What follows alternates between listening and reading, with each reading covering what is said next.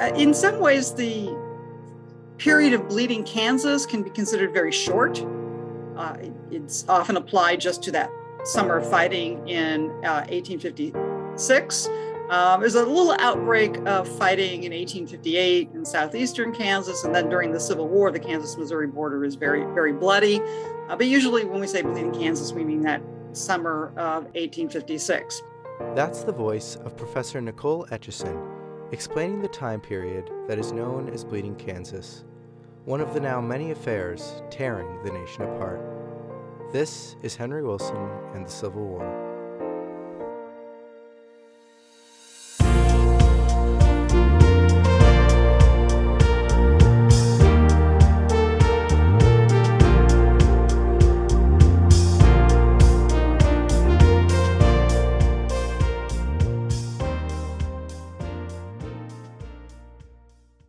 We ended the last episode with Wilson looking forward to the election of 1856. The past 2 years had marked turning points in the future of the nation. 1854, with the Kansas-Nebraska Bill, 1855, with the breakout of violence in Kansas, and then 1856, with the attack on Senator Sumner. The question of whether the 1856 election would mark yet another turning point in the nation feared men on both sides. Before we look at the election, we need to take a closer look at the newly forming Republican Party, the group that Wilson joined after departing from the Know-Nothings. The Republican Party began to form following the passage of the Nebraska Bill.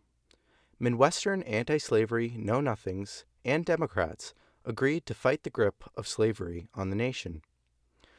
Though primarily founded in the Midwest, anti-slavery men across the North followed the lead and formed their own Republican coalitions.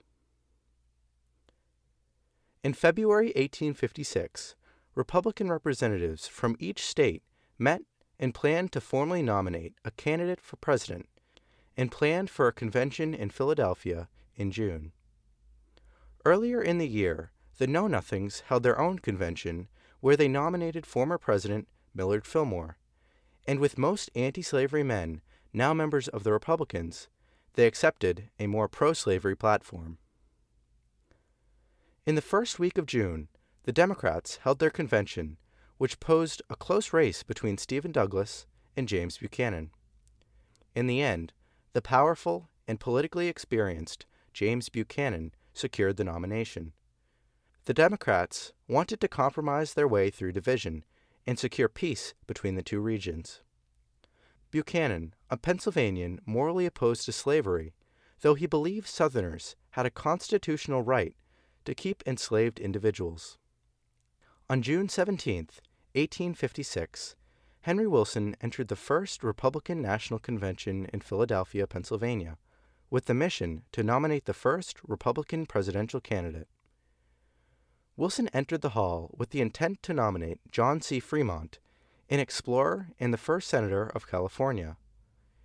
Wilson also supported the other candidates up for consideration, like Salmon Chase and William Seward, though he held suspicious views of Associate Justice of the Supreme Court, John McLean, who, at the time of the election, was 71 and had been a close contender for the Whig nomination in the election of 1848. The Republicans quickly got to business and accepted a strong anti-slavery platform. At the top of the Republican agenda was the goal to reinstate the Nebraska Bill and stamp out slavery wherever the federal government could, and limit the power of Southern slave owners. Though many desired it, Republicans had no plans to abolish slavery in the South, though many Southerners believed just the opposite. On the first day of the convention, Wilson spoke to roaring praise and applause. Quote, "I have been more accustomed to look into the stern faces of foes than to meet the glances of friends. We are not only fighting to save Kansas, to make a free state beyond the Missouri, but we are fighting to vindicate freedom of speech in the National Congress." End quote. After some debate and organization, the convention nominated former California Senator and famed explorer John C. Fremont after the 11th ballot. They also nominated William Dayton as the vice presidential nominee on the first ballot. Second on the vice presidential ballot was Abraham Lincoln. In an early, unofficial vice presidential ballot, Charles Sumner came in 5th and Henry Wilson 14th, though both men had withdrawn their names from formal consideration. Following the convention, Justice McLean charged Wilson and other convention organizers with corruption. Though it's certain that some keen political maneuvering was done behind the scenes, the charges of corruption seem to be founded more in jealousy than merit. With the Republicans choosing their nominee, the campaign kicked off, with Wilson working both in public and private to organize the Republican Party in both Massachusetts and across the free states. Wilson wanted Republicans to appeal to foreigners, a stark contrast to the views of the Know-Nothing Party he was previously a part of. Following the end of the Senate session in August, Wilson went hard at work, traveling the nation, giving speeches, and raising money. Wilson was a hard and furious campaigner who throughout his career was often regarded as one of the greatest campaigners of the era, starting in the election of 1840, which we covered a few episodes ago. William Lloyd Garrison later estimated that Wilson had likely given speeches to more men than nearly any other politician in U.S. history. During the 1856 campaign, Wilson spoke to crowds of tens of thousands, taking small rests to spend time with Harriet and Henry in Natick. Though most of his personal letters are lost to history, Wilson missed his family and corresponded with them frequently. Though Wilson and other Republicans fought hard in their effort to get Fremont elected, they were ultimately unsuccessful. But their second-place position marked a new era in the political party system. A party whose first presidential convention was that year had never achieved so much national success. Winning only 45% of the popular vote, the Democrat, James Buchanan, had won the close race. The Republicans and Know-Nothings split the rest of the vote, with the Republicans winning 33% of the vote and the quickly fading Know-Nothings winning just 22%. The Republicans now had the mission to fight the new administration, which Wilson and others regarded to be culprits of the slave power, all while continuing the great fight going on in Kansas. In October 1856, just a month before the election, Southern governors held a meeting, which many suspected was where a plan would be established to leave the Union if Republicans won, an event that was avoided with Buchanan's win, at least for the moment.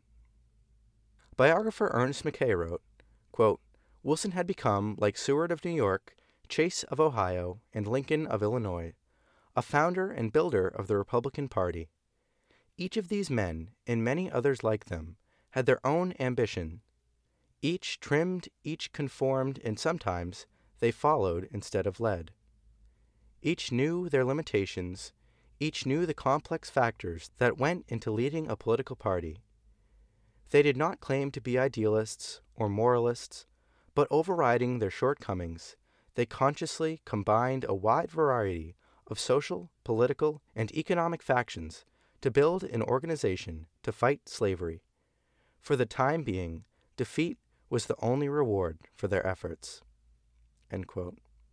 In private, Wilson told Reverend T.W. Higginson that he didn't believe the Republican Party would be successful if it didn't win in the election, though despite his private concerns about the failure of the anti-slavery contingent, he continued to stand and organize with the party.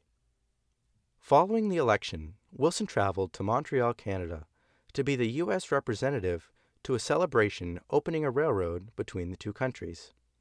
Wilson gave a speech, which was praised as being one of the best of the event.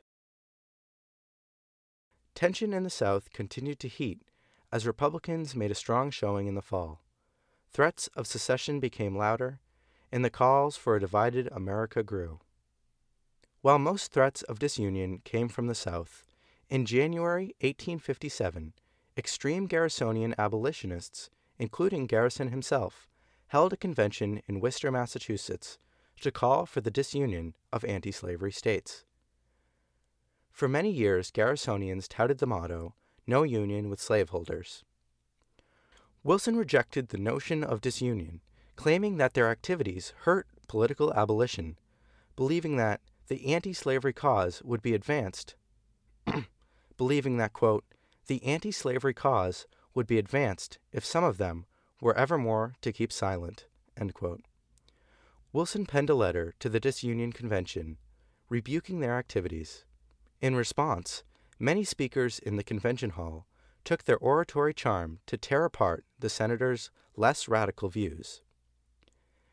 The disunionists read portions of Wilson's letter at the start of the convention, stirring up much outrage. Wilson wrote, quote, I'm opposed to slavery. I want all men who are opposed to slavery to take a moderate and reasonable position, to abandon the extreme notions which those men, Wendell Phillips and etc., entertain, banish the Negro discussions we are having in these halls, and leave slavery in the states where the Constitution leaves it, to the care of the people of those states. I believe that when it is done, the liberal, high-minded, just men of the South, in their own time and in their own way, bring about a safe emancipation, end quote.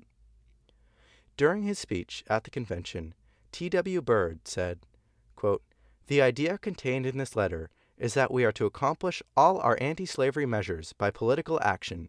God forbid that, knowing the general so long as I have, I should be supposed to entertain the slightest doubt of his perfect sincerity and integrity as an anti-slavery man, but he views everything from the politician's standpoint, end quote.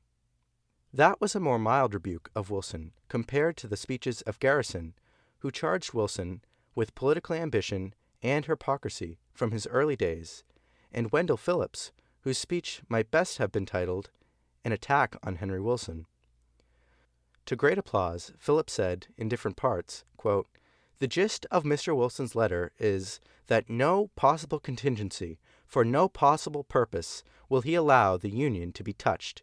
He is not a fit leader in the anti-slavery enterprise if he lays down any such principle.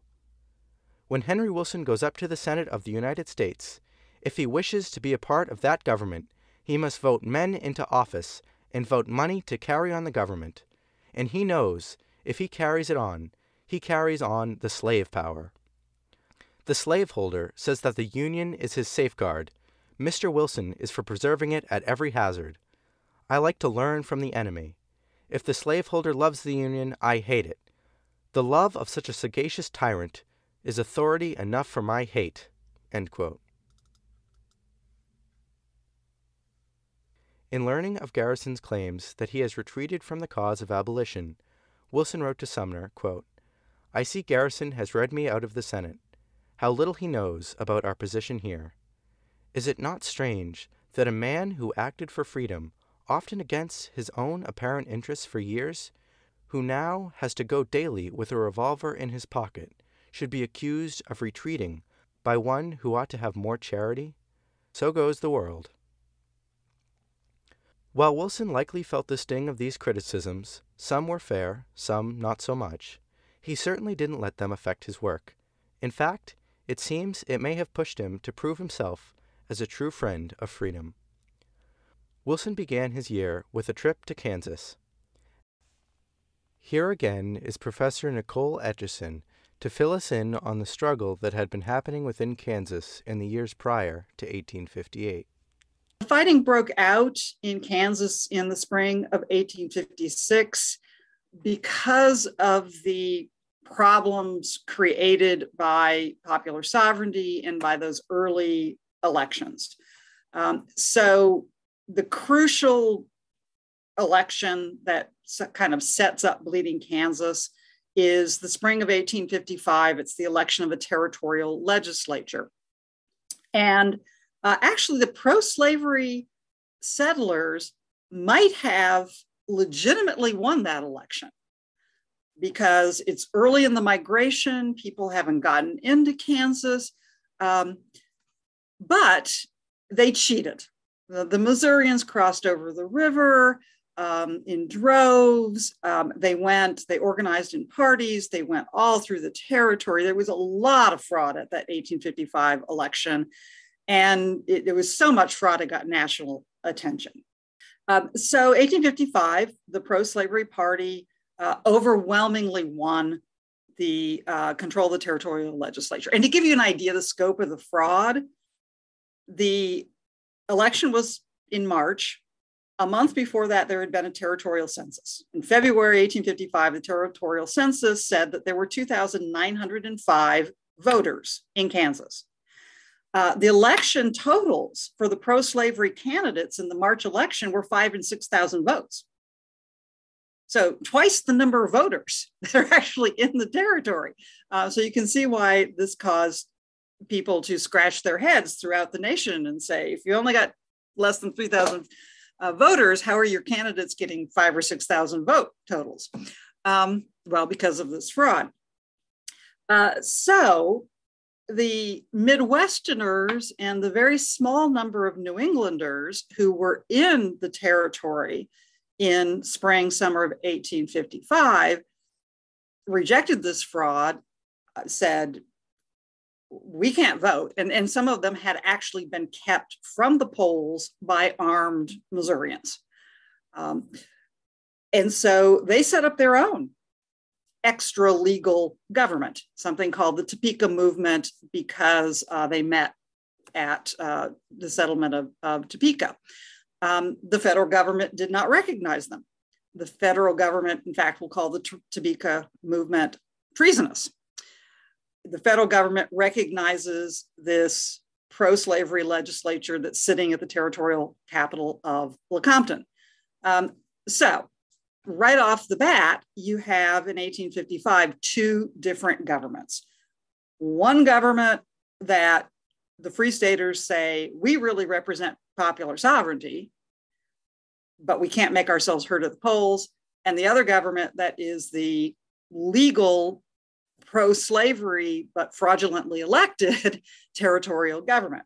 And through 1855, 1856, there are clashes, particularly surrounding Lawrence, Kansas, which is the principal New England settlement. Or if you are a Missourian, you would say that Lawrence is the principal abolitionist hellhole in Kansas territory.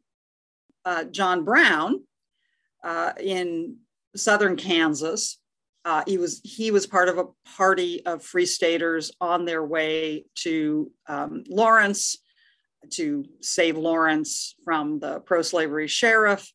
They find out they're too late, and so Brown goes off with a few of his sons and his son-in-law and another man or two. They go off into the countryside around Pottawatomie Creek, and they assassinate 5 pro-slavery settlers. And then at the same time, although people in Kansas may not have known about it, Preston Brooks beats Senator Charles Sumner on the floor of the Senate for the speech that Sumner had given on Kansas. But it's principally in Kansas territory, the attack on Lawrence and the Pottawatomie massacre that set off this guerrilla fighting. So you've got small armed bands, some of them Free Staters, including one led by John Brown, some of them led by pro-slavery men like Henry Titus, and they're running around the territory and they're shooting at each other. And the territorial governor is utterly incompetent. He does not have the respect of the army. What happens in the fall of 1856, a new territorial governor is sent in, and he is John Geary. He tells the army, I don't care if they're Free State or pro-slavery, arrest them if they're out in the countryside shooting at each other. And the army trusts this guy. He has their back in the way that the previous territorial governor did not. And so the army begins to shut down these guerrilla groups who are willing to shoot at each other, but less willing to shoot at the United States Army. After seeing the conditions and making tens of speeches and meeting hundreds of settlers, Wilson deemed it possible for the state to be made free and have the civil conflict between the dueling governments settled through a legitimate election that was planned for the fall.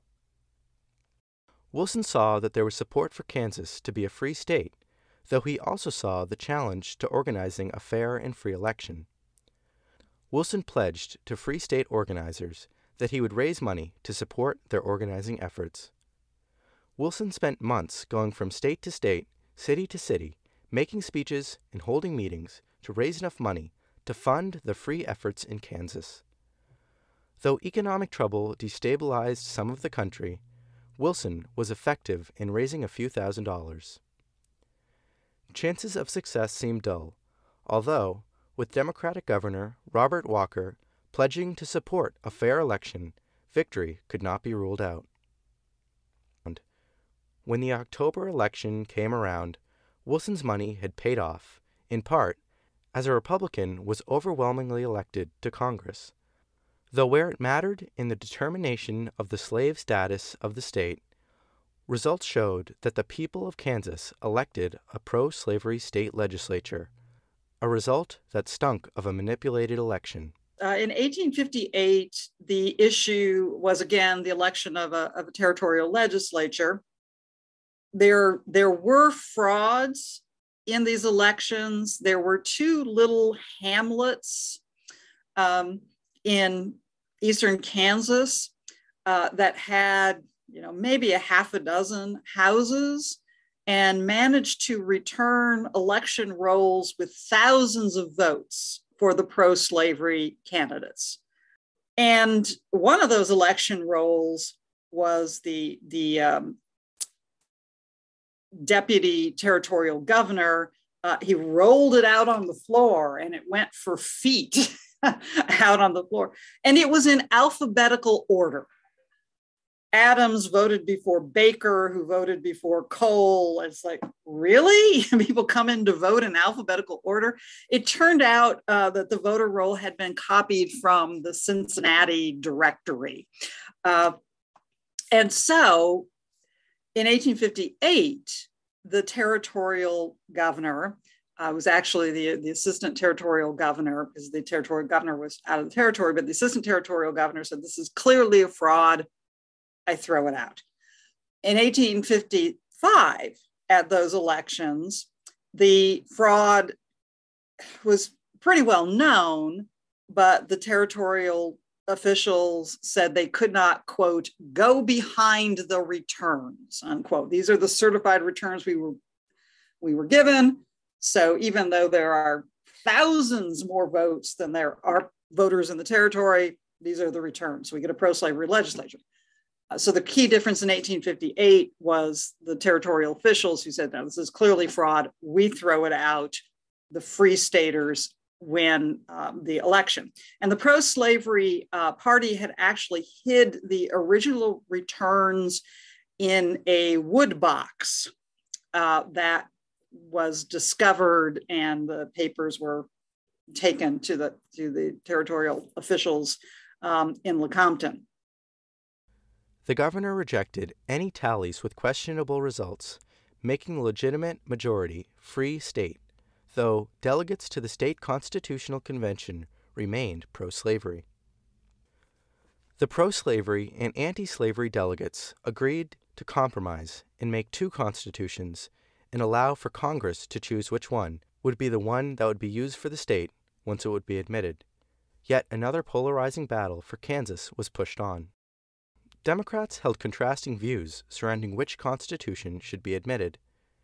Senator Stephen Douglas supported the Free State, Topeka Constitution, but President Buchanan supported the slave Lecompton Constitution. Wilson, conditioned to party politics, saw a moment for a coalition to be formed, though because of a lack of interest from both Republicans and Douglas Democrats, his idea for a coalition never came to bear. Though Kansas continued to dominate the rumblings of debate around slavery and the work of Wilson, there was yet another event of outrage to divide the nation. In March of 1857, the Supreme Court announced their decision in the case of Scott v. Sanford. The case revolved around a man named Dred Scott. Dred Scott was an enslaved man born in Virginia in 1799. The deed to Scott's enslavement was transferred many times throughout his life, though his final owner brought him from Missouri, where slavery was legal, to Illinois and the Wisconsin Territory, where slavery was illegal. Dred Scott spent time living in the Free Territory and married Harriet Robinson, having 2 daughters with her. Scott's master brought him back to Missouri before dying. Scott's deed was transferred again to his master's wife, who had little need for an enslaved person, and moved to Massachusetts, leaving Scott in Missouri. Scott was able to bring a case to the Missouri state courts, arguing that because he was brought to a free state, he was automatically free, because of the legality of slavery in that state. The Missouri courts ruled against Scott, and he petitioned the federal courts, eventually having his case heard in the Supreme Court. In a decision that further engulfed the nation in its growing division, Chief Justice Roger Taney ruled in his opinion that Scott was not free. The court ruled that 1. Blacks could not be citizens of the United States and therefore did not have the same rights and privileges as white citizens, essentially nullifying Scott's entire petition because he had no right to file it. And 2. That the federal government could not regulate slavery in the states, and that the entire Missouri Compromise was unconstitutional. The decision essentially affirmed the beliefs of Garrisonians that the Constitution affirmed and supported slavery. Wilsonites, that's men of Wilson's circle, believed that the case was proof that the slave power had engulfed the federal government and had distorted the founding documents to be pro-slavery.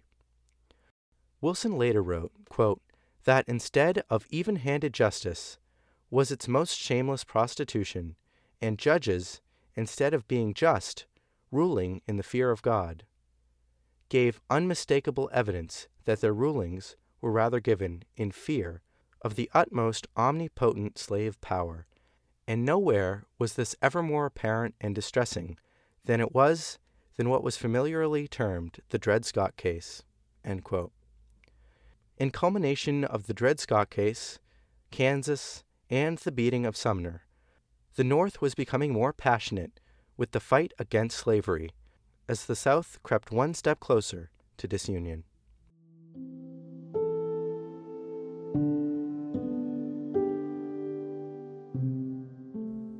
In today's episode of Henry Wilson and the Civil War, we covered the election of 1856, Henry Wilson's work in forming the Republican Party. We examined some Garrisonian criticisms of Wilson, and Wilson's organization efforts for a free Kansas. We wrapped it up by looking at the infamous Dred Scott case. At this point in the history, the nation was moving at a steady speed towards disunion. These are all key moments in leading to the Civil War, and will be very important once we get to the Civil War. A special thank you to Professor Nicole Etchison for helping present the story of Bleeding Kansas. If you're interested in Henry Wilson's life and want to do more reading or look at some pictures, go to HenryWilsonHistory.com, my website dedicated to all information on Henry Wilson. I look forward to talking with you on the next episode of Henry Wilson and the Civil War.